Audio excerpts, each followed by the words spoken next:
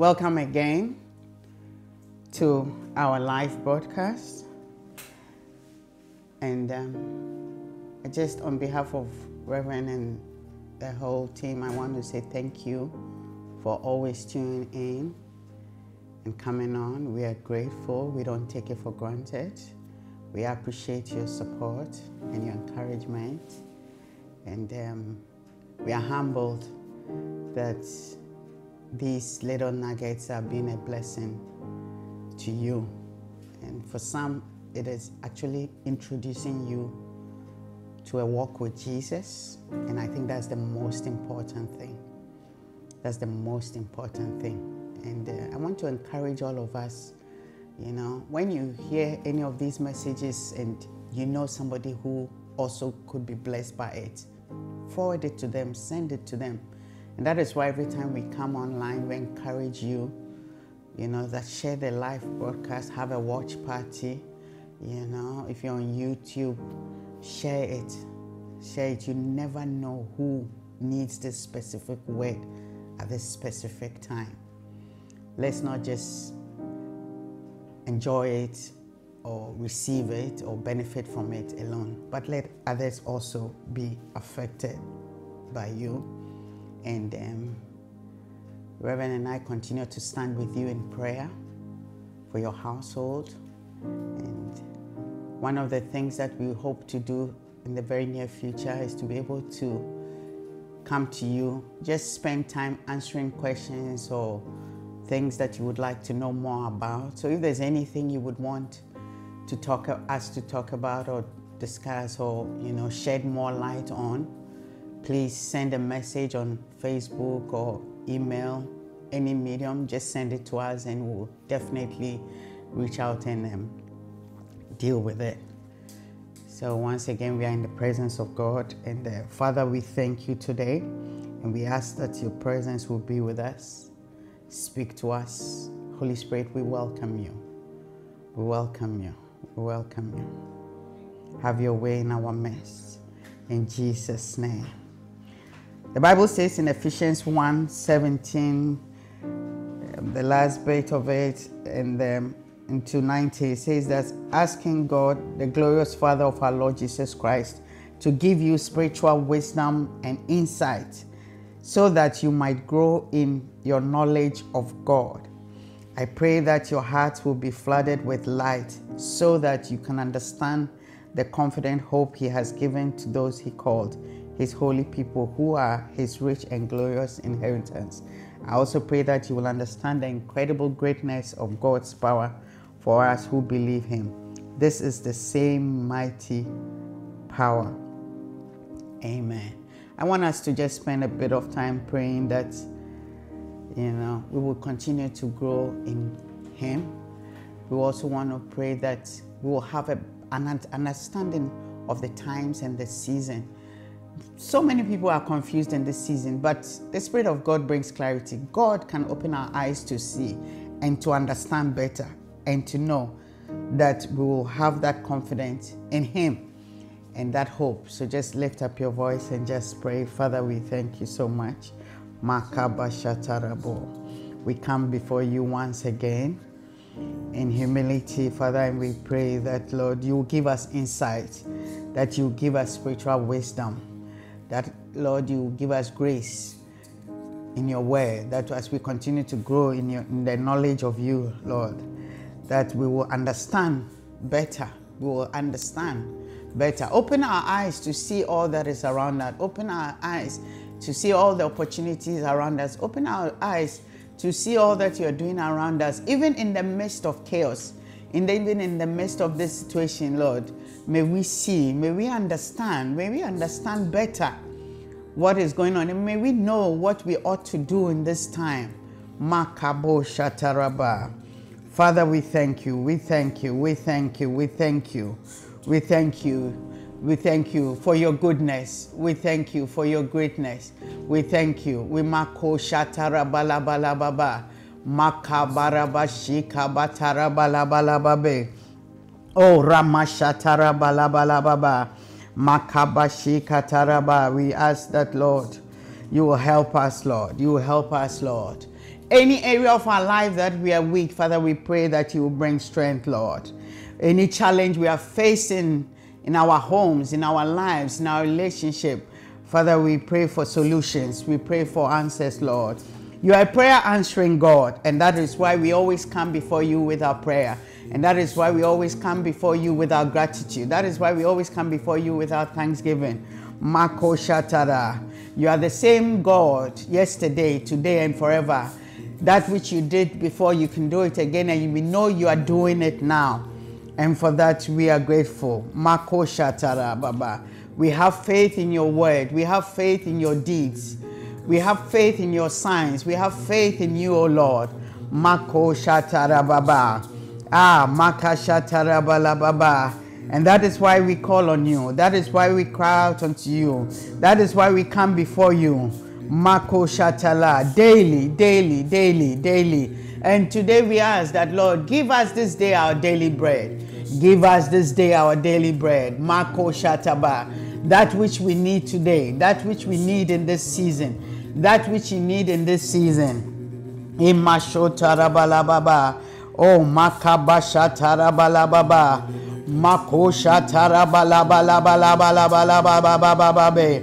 Imakabashotorobalabalabalaba. Makoshatabarabalababa. Manabababa. Makashatarabababa. Barabababa. Makashatarabalababa. Makoshatarababa. Makashatarabalababa. Koshataba. Oh, Ramashatarabalababa. Makoshatarabala. Keyalahibarabala. Oh, Makashatabako Shataraba. Father, we thank you. We thank you. We thank you. Lord, I pray right now for someone who has just come on or chanced on to this broadcast. I pray that you will speak to them, have a word for them. Let them know that it's going to be all right. I pray that even as they listen to this, may they want to know more of you. May they want to search for you. May they want to come after you. And Lord, I pray that for them that their faith is wavering, I pray that they will have reassurance even as they listen to your word. And them that are going through personal sins and personal challenges, I pray for divine help, Lord. Let the enemy not have control over them, but let the Holy Spirit have control. Help them, Lord. Lord, let them know that you have not condemned them. You're a forgiving Father. You're a merciful Father. And may their faith and their joy be restored. In Jesus' name, amen. Amen. You know, I'm always talking about the fact that we should be growing in our faith, and we should be growing spiritually, and we should be maturing. But I just want to spend a minute and say that, and give a shout out, not only to our health workers and to our key workers and, all those dealing with COVID-19, but I'm sure some of the ladies will agree with me that, our hairdressers and our, they are key workers. This is a season that you value what they mean, isn't it? Yeah, I know. I feel your pain, I feel your pain. When this season is over, when you next go to the salon, please get a piece of chocolate for your hairdresser or your nail person or your barber, yeah. I almost think that it also applies to the men also, because, they are becoming self-qualified barbers and are coming up with, new hairstyles. Yeah, so please, if you have seen an amazing hairstyle, you can post it so that we can see. And if you have tried one that didn't work, we are talking about confidence right now. Don't be ashamed. Just, post it. Yeah. There was somebody on the news a news presenter. He normally gives his news in the night, and I think just before he came on, he was trying to groom himself and freshen up, and he took his I don't know if it's blades or whatever, and managed to make a patch in his hair, you know. But he was confident enough to turn it around for us to see. See, there is no shame. This is the season we are in, you know. This is your natural look, your best look ever. So embrace it, you know, embrace it. Don't be ashamed of it. This is who you are. You know, we have taken all the things that we used to add, yeah. And we are happy to be who we are, yeah. Some of us are not posting on Instagram and Facebook again, yeah. But you see, it's a test. It's a test. I pray that we will try it. Okay, so that was just to encourage somebody who is, you know, struggling with how they're looking. It's okay, it's no big deal. You're still handsome, you're still beautiful. Yeah, your husband loves you just the way you are. Your wife, she loves you. Others may not understand the haircut, but you know, your husband and your wife. This is an example of confidence, isn't it? Yeah, because your confidence is in your hairstyle, not in yourself, not in who God has made you. It means that when you have nice hair, you are confident. When you don't have nice hair, you're not confident. That season is gone. Now, whatever we have, you know, we can make self-acclaimed locks, curls. We're playing with it. It's joyful. So long as we have life, so long as we have breath, so long as we are well, so long as the Lord is still with us. Yeah, the scripture says what? We are fearfully and wonderfully made. So even when we look more fearful, we become more wonderful. Amen. Want to continue on confidence. Today I really want to touch on building our confidence. The last time we looked at the fact that there's a certain kind of confidence you don't want to have, and also the fact that you can lose your confidence. You can have a negative confidence. Your confidence can be skewed. You know, we don't want to have that. And I pray that since we had that last chat, and if you haven't listened to it, I encourage you go and listen to it. I pray that we have taken steps to deal with it, to heal from it, to rise above it. We looked at some of the things that, you know, affect our confidence negatively. Abuse, setbacks, you know, when the unexpected happens, when you feel different. I pray that we are receiving wisdom to deal with all these different situations, because at one time or the other, we all sort of fall into one. We all have setbacks. Unexpected things happen to all of us. I pray that it doesn't knock us off our faith, and doesn't knock us off our relationship. And the few nuggets that we'll look at today hopefully will help us to build the right confidence. Most things have the left and the right, the positive and the negative, the good and the bad, you know. So, you know, like one of these days we're going to have a look at it. When we look at something like temptation, we always think of temptation, it's like, oh no, you know. But if you are being tempted right now in this season, you know, you just have this strong temptation that, oh, let me go and deliver these food items to my next door neighbor. It's good. Do you understand? So you always have to look at things, whether is it in the positive or is it in the negative.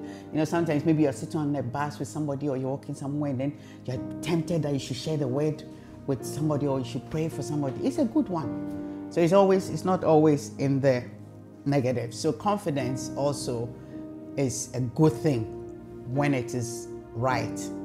And as a Christian, you need your confidence. You need to have confidence because of your Father and because of your source.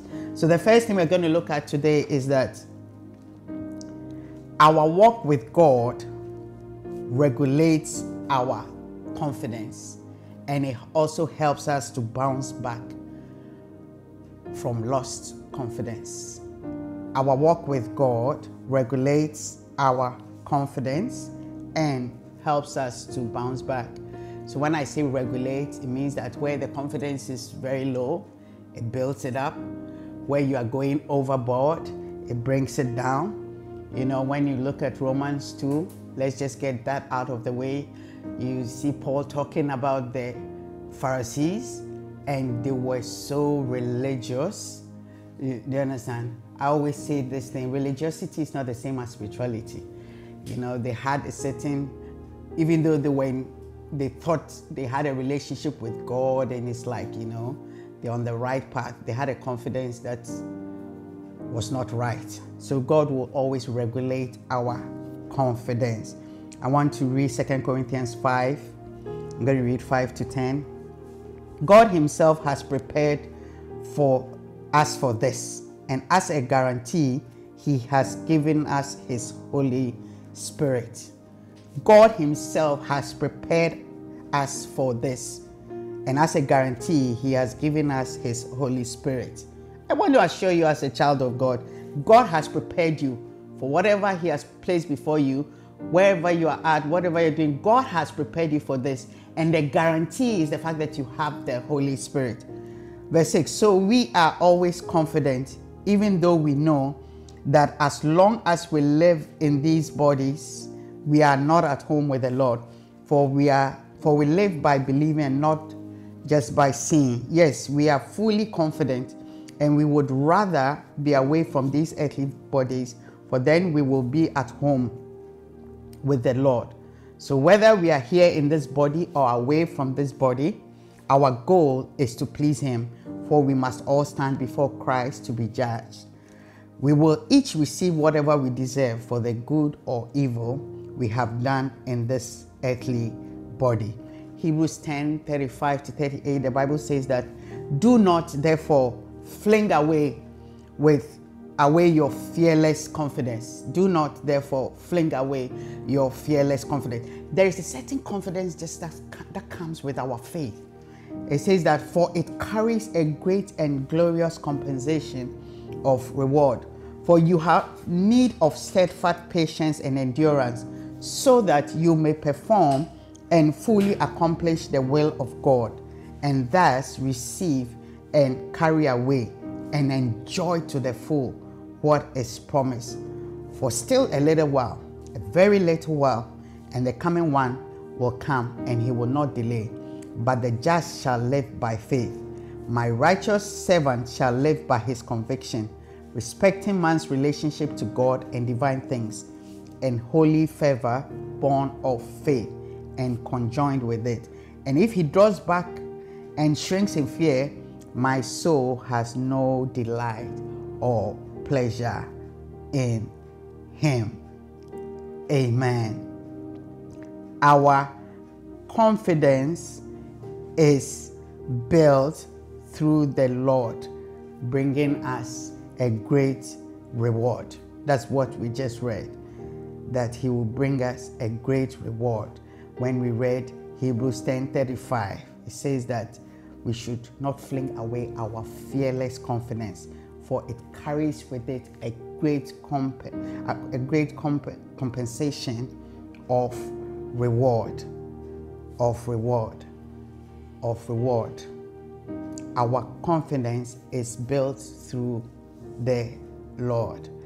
And you know, when we read 2 Corinthians 5, it says that desire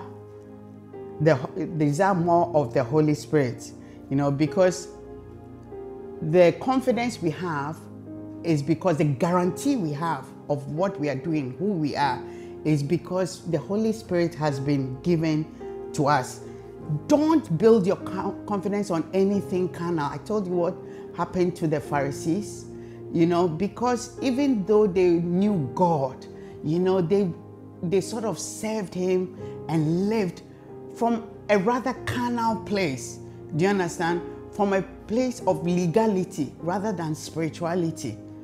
And in fact, that is what we as Christians must become more and more conscious of. Because sometimes even our confidence in who we are as Christians can come off negatively when it comes from a carnal or a legal place. You want it to come from a spiritual place, because when it comes from a place of spirituality, it comes with humility. Do you understand? Being confident doesn't mean you should be proud. Do you understand? It's a fleshy confidence that comes with pride. Do you understand? Yeah, it's a legal. That's why the Pharisees and, you know, and the scholars were so proud. They were very confident in who they were. They were very confident that they were tithing, they were praying, but they didn't please God. That is not the confidence you want. So what you want to desire to build your confidence up is more of the Holy Spirit. You want to become more sensitive to the voice of God. You want to become more sensitive to the presence of God. You want to become more sensitive to the direction of God, so that you know when to stand, you know when to sit, you know when it's necessary to correct, you know when it is just to let it go. You know when you don't need to let people know. You don't need to go. It's not everywhere you go that you need to let people know who you are. Do you understand? Some of us, we enjoy all our titles. Dr. Mrs., Reverend Mrs., it's too much. Do you understand? When you get to heaven, they don't call the doctors to the left, the pharmacist to the lawyer to they don't go along. I'm telling you, all those ones will not matter. Do you understand? I am, by the grace of God, I've been serving God for 35 years. It doesn't really matter. Do you understand? Yeah, that is pride operating. Do you get it? That is pride operating. Yeah. You see, when you look at Paul, you realize that the more he matured in his faith, the more he became humble. The more he realized that it's by the grace of God. The more, because he tried to explain to us that, listen, me, I'm chief, Oga. I'm there. I used to be, I can do big man things. But also he realized that no, everything I'm doing now is just a privilege that God has given to me. One of the things that this kind of confidence also means is that when you are knocked, when there's a setback, when there's, an issue, when things don't go so well, or when the storms come, as Reverend has been teaching us, you realize that it doesn't easily affect your confidence, because the confidence you have is not what you have done, it's not what you have achieved, it's not what you have become, but it is what Christ has made you. Do you understand? It is what the Spirit of God has formed you into. It is what the hand of God that is upon you is helping you to do or to become. And one thing you know is that that hand never shifts. That Christ is not moved by the storms or situations. And that is why even when there's a setback, when there's a knockdown, when, things are not going to plan, or when something happens, your confidence will not easily be crushed. I want us to read Ephesians 3. Ephesians 3:12, the Bible says that, in whom we have boldness and access with confidence through faith in him. Hebrews 3:14, the Amplified says, for we have become fellows with Christ the Messiah and share in all he has for us, if only we hold our first newborn confidence and original assured expectation, in virtue of which we are believers, firm and unshaken to the end. If only we can hold the fact that, you see, sometimes the good can easily generate the bad, and the bad generate the good. What am I talking about? Sometimes we have to be broken to come look chasing after God. Sometimes we have to be in a bad place to want to know and receive from God and get help from there and, hold on to him. But what happens is that can also bring you to the place where now you're okay, you're stronger, and then you let go of what actually took you there. And so the scripture is encouraging us that if only we can hold on to the first newborn, to that original grace, that original help we had, which was in Christ, the one that originally assured us, not who we are now, but the way we came from. Do you understand? When we're broken, when we're helpless, when we're challenged, when we're down, the one that brought us is the same one we should hold on to. Do you understand? Never mistake where you are at to be because you are so clever, or, because you took the great opportunities that came. No. You must always realize that it is God who has helped that. Proverbs 3, the Bible says in 23, then you will walk safely in your way, and your foot will not stumble. When you lie down, you will not be afraid. Yes, you will lie down and sleep will be sweet. See, the difference between somebody whose confidence is in God and through God is that even when things don't look so good, they still have that grace to be able to sleep, to be able to rest, to be able to lie down and not be afraid. Verse 25 says that, do not be afraid of sudden terror, nor of trouble from the wicked. When it comes, for the Lord will be your confidence and will keep your foot from being caught. Do not withhold good from those to whom it is due, when it is in the power of your hand to do so. When God builds your confidence up and gives you that grace to stand tall, doesn't mean you should stop being good to people, being nice, to helping people. When it is in your power to help, help. When you can do good to others, do it. Don't look down upon them because maybe they are not standing as tall as you. Maybe a few things have been crashed in their life, or their situation is not like yours, or they haven't gathered all that you have gathered. When now you have that authority and you have that ability, make sure that you will do it. The next thing about this confidence is that it helps you become a soul winner. It helps you become a soul winner. When you really want to win souls for Christ, you need that kind of confidence from God. Acts 28:31, the Bible says, preaching the kingdom of God and teaching the things which concern the Lord Jesus Christ with all confidence, no one forbidding him. Especially when you're in certain parts of the world, you need a certain confidence to even approach somebody, to share the love of Christ with them, to encourage them, to even offer a prayer. You need that confidence that comes from God. The last thing I want to give us is that God builds that confidence in us by also bringing around us people, faithful people, who will help us build that confidence.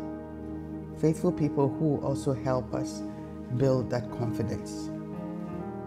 Galatians 5, the Bible says from verse 7 to 10, you ran well. Who hindered you from obeying the truth? This persuasion does not come from him who calls you. A little leaven leavens the whole lump. But I have confidence in you, in the Lord, that you will have no other mind, but he who troubles you shall bear his judgment, whoever he is. What I defined it, I said faithful people. The Bible says that confidence in an unfaithful man is like a foot out of joint. Proverbs 25:19. Yeah, or a broken tooth. So it's where you are getting your confidence from when it comes to men is very important, because the scripture says that the arm of flesh will fail you. Do you understand? But at the same time, God also brings people our way who, just as people use their mouth to reduce our confidence, that same mouth can encourage us and help build our confidence back. Yeah, for those of us who have children, you can build the confidence of your children. Don't turn them into braggarts and whatever, but you can build their confidence in terms of schoolwork, relationship, social integration. You can build their confidence up. If you have daughters, fathers, tell your daughters how beautiful they are. Do you understand how nice they are? It builds their confidence so that a strange man doesn't come and lie to them, or doesn't come and build a negative confidence in them. If we do it, wives, build your husband's confidence. You should be able to look at your husband and tell him, you are the strongest man I know. Yeah. You are the best man I know. Yeah. If I had to marry again, I'm marrying you. If I came back onto the earth, I'm looking for you. Do you understand? When you tell your husband that he's the strongest man, even if he's a weak man, he will start carrying big things. You will be surprised. Yeah, if you can build confidence in your heart, in your spouse. If you tell your wife, do you understand, that you are the most beautiful woman. In fact, when she has had a baby and you look at her, you'll be like, even your after baby looks are amazing. Yeah, that is what will help her even to, take care of herself. Yeah, but if you look at her and you're like, please, please, please, cover yourself. Yeah, you make her become more intimidating. Yeah. That is why you must surround yourself with the right people. That is why you must find yourself at the right place. Yeah. One of the main forms of abuse, even by leaders, is to make people feel insecure. It's to make people feel, you are going for a job interview, you didn't call me to pray for you, and you expect that you get a job? I mean, what kind of thing is that? Do you understand? You should be able to let people build people up in their confidence. That listen, when you pray, God hears you. When you pray, God hears you. I'll pray with you, but your prayer also goes up. Do you understand? Yeah. When somebody wants to try something, go for a job, start a business, encourage them. When somebody's struggling in their faith, maybe they backslide, they step back a bit, encourage them. Even where your testimony can help them, share the testimony. What a blessing it is. I pray that all those who are listening to me now, may we help others build their confidence. And where we ourselves need that, may the Spirit of God and the Word of God help you to build your confidence. Trust me, the Lord has you covered. The Lord has you covered. It may not even look like it. I don't care what you've been told, the Lord has you covered. The Lord wants you standing tall. The Lord wants you succeeding. The Lord wants you coming up. Yeah. All you need to do is focus on Him. Walk in His will. Seek His will. And whatever you do, make sure that whatever you are doing, it brings glory to God. Don't take the glory for yourself. I want to declare Psalm 27 over you. In fact, I want all of us to read it. I'm going to read from the NLT. I'm reading Psalm 27. I'm going to read verse 1 to 6. It's our declaration for all of us. So let's go. Let's say it together. The Lord is my light and my salvation. So why should I be afraid? The Lord is my fortress, protecting me from danger. So why should I tremble? When evil people come to devour me, when my enemies and foes attack me, they will stumble and fall. Though a mighty army surrounds me, my heart will not be afraid. Even if I'm attacked, I will remain confident in you. The one thing I ask of the Lord, the thing I seek most, is to live in the house of the Lord all the days of my life, delighting in the Lord's perfection and meditating in His temple. For He will conceal me there. He will conceal me there. When troubles come, He will hide me in His sanctuary. He will place me out of reach on a high rock. Then I will hold my head high above my enemies who surround me. At His sanctuary, I will offer sacrifices and shouts of joy, singing and praising the Lord with music. In Jesus' name, amen. May this be your confession, and may this be your life, and may this word come to pass in your life. Father, I thank you today. I pray for everyone listening now that you will help us to rebuild our confidence in you. You will help us to stay focused on you. And where our confidence has been crushed, Father, I pray that you will heal and restore. May the Lord bless you, and may the Lord keep you. May the Lord continue to favor you, and may you enjoy all the fruits of your salvation. In Jesus' name, amen. God bless you, and see you again. And remember to help somebody else build up their confidence.